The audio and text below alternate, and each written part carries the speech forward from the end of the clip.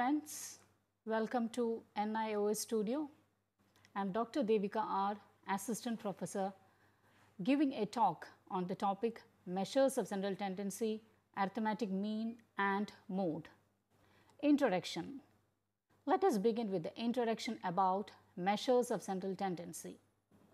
As you all know, measures of central tendency is used as a statistical measure which can be used for representing a score.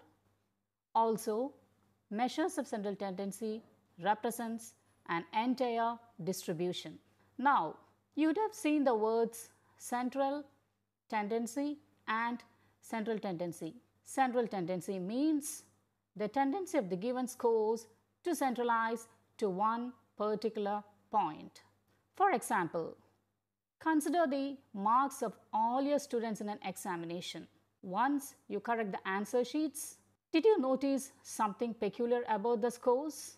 Yes, very few students score high marks, very few students score low marks, and majority marks of the students lie between highest and lowest.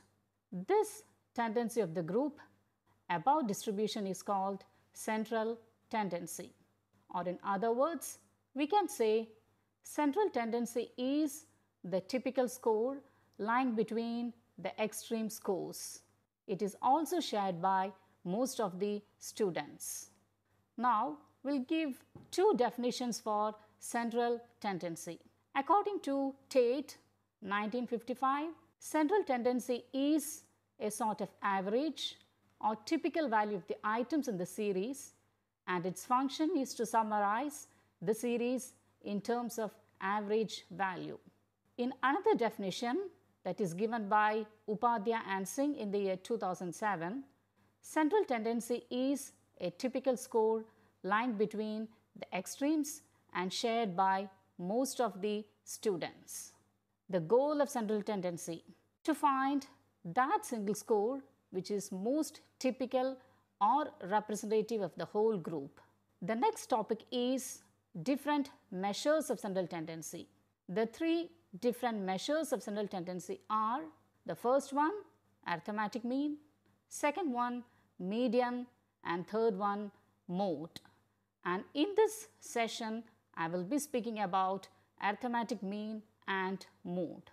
Now, arithmetic mean, it's denoted by the letter capital M. It is the simplest and most useful measure of central tendency. We can denote arithmetic mean by the letter M. It is commonly known as average. Definition for mean. Mean can be defined as the sum of all the scores in the series divided by total number of scores. Mean can be calculated in three different situations. First one, it can be calculated for the ungrouped data. Second, it can be calculated for ungrouped frequency distribution. And in the final case, mean can be calculated for a grouped data, which means you are given a frequency distribution and we need to find the arithmetic mean. Now, case 1, if we have a ungrouped data with us, how to find the mean? Suppose that x1, x2, x3, x4, x5, x6, x7, x8, x9 and x10 represent the scores obtained by 10 students in an examination. How will you determine the mean of scores in such a case? As discussed above, mean is calculated by finding the sum of scores. Second thing, divide the given score by total number of scores. Thus, mean is calculated by adding all the scores and then divided by the total number of scores. In this case, mean is equal to x1 plus x2 plus x3 plus x4 plus x5 plus x6 plus x7 plus x8 plus x9 plus x10 divided by 10. In general, if x1, x2, x3, x4, x5, etc. up to xn represent the scores of n students, mean is equal to x1 plus x2 plus x3 plus x4 plus x5 plus etc. up to xn divided by n. As an example, let us take the Indian cricket team captain scored 75, 80, 45, 100 and 69 in the series against New Zealand. Calculate the mean score. Step 1. The formula for determining mean is equal to x1 plus x2 plus x3 etc. up to xn divided by n. Step 2. Find out the sum of scores, and in this case sum of scores is equal to 75 plus 80 plus 45 plus 100 plus 69 equals 369. Total number of scores n is equal to 5, thus applying the formula mean is equal to 369 divided by 5 equals 73.80. Now second case, if we are given a ungrouped frequency distribution, how to calculate the mean? Consider the example given below. Time spent for studying per week and the number of students are given in a tabular form.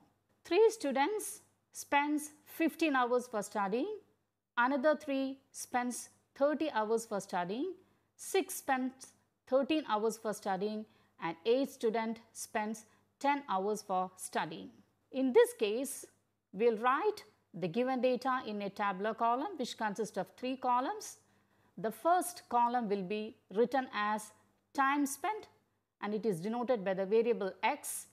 Number of students will be represented by the variable f, and in the third column we need to find the product of number of students and time spent. That is why in the third column it is given as 15 into 5 equals 75. For the second column, f into x becomes 20 into 3 is 60. For the third row, the f into x becomes 13 into 6 equals 78, and in the fourth row it becomes 10 into 8 equals 80. And next step, we need to count down the total number of students, that is represented by sigma f equals 22. All the fx products are summated to find the sum, that is sigma fx equals 293.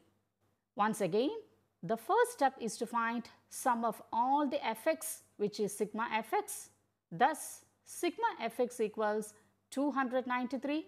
Total number of students equals 5 plus 3 plus 6 plus 8. Mean is calculated by the formula mean is equal to sigma fx divided by sigma f equals 293 divided by 22 equals 13.62. Now the third case, mean of grouped data.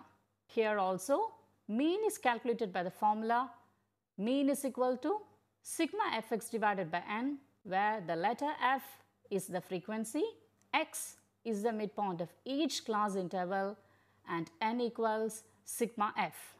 Example, consider this data given in a tabular form. The first column consists of class intervals and the second column consists of number of students. See, in the first row, the class interval is 0 to 5, corresponding to it number of students 8, 5 to 10, corresponding frequency is 11.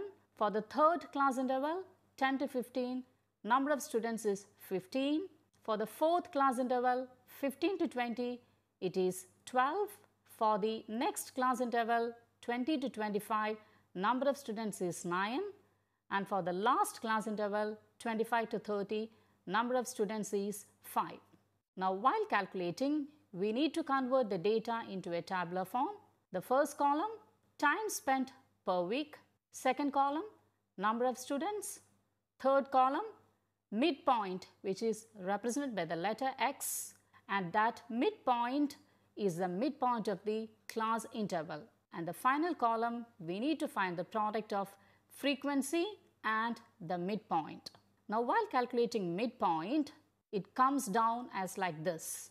0 to 5, the midpoint is 2.5. 5 to 10, the midpoint is 7.5. 10 to 15, the midpoint is 12.5. 15 to 20, 17.5, 20 to 25, 22.5, and for the final class interval, midpoint is 27.5. Now, f and x should be multiplied for each of the class interval. The product should be written there.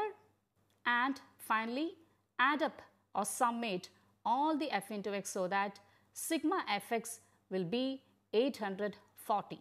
Also, the number of students should be summated so that we'll get sigma f or capital N, and in this case 8 plus 11 plus 15 plus 12 plus 9 plus 5 equals 60. Thus, applying the formula mean is equal to sigma fx by n equals 840 divided by 60 equals 14. Thus, it can be seen that mean time spent by the students for watching mobile is 14 hours. Now, we have come to the end of the first measure of central tendency, that is arithmetic mean, and I will do with the second measure of central tendency, that is mode. Now, imagine a situation where a shopkeeper is looking for the flavor which is most demanded by the customers. The first row is the name of the ice cream flavors are given, and in the second row, the number of items sold in a month. So, the flavor vanilla is the flavor vanilla is demanded by 18 people, chocolate 35, mango 26, strawberry is opted by 30 people, and pista flavor by 8 people. Mode. The number 35 represents the whole data, and this representative value is called mode. Thus, mode of a set of scores is that value which occurs most often. Definition. Mode is that score which occurs most frequently in a distribution. Now, let us look at example 1. The scores of students in an examination is given as 25, 29, 24, 25, 27, 25, 28, 25 and 29. Find the mode or the model value. Now, what we have to do is arrange the scores such that same score come together. So, we'll write as 24, 25, 25, 25, 27, 28, 29, 29. Now, find out the occurrence for each score. We can see here that the score 24 comes only once, 25 occurs 4 times, 27 occurs once, 28 occurs once, and 29 occurs twice.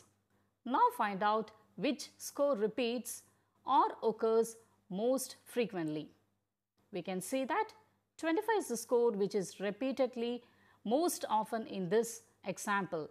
Thus, mode equals 25, or we can say that the model value of the set of scores is 25. Now, consider another example. The marks scored by students and the number of students is given here. The score 10 is obtained by 3 students, 12 by 4 students, the score 13 is scored by 5 students, 15 by 2 students, 18 by 5 students, 19 by 2 students, and 20 by 1 student. Observing very closely, we can see that the two scores 13 and 18 are scored by 5 students each. So, which one is the mode in this case? Here, two modal values are there, 13 and 18.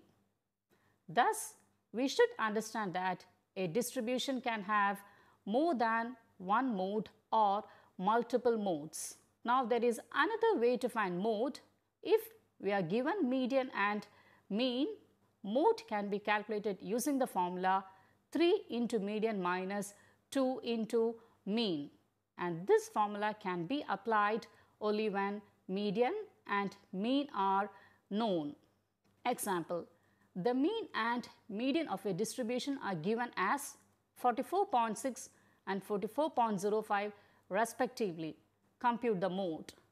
As we have seen here, mode is equal to 3 into median minus 2 into mean equals 3 into 44.05 minus 2 into 44.6 equals 132.15 minus 42.95, and that equals 42.95. Now conclusion.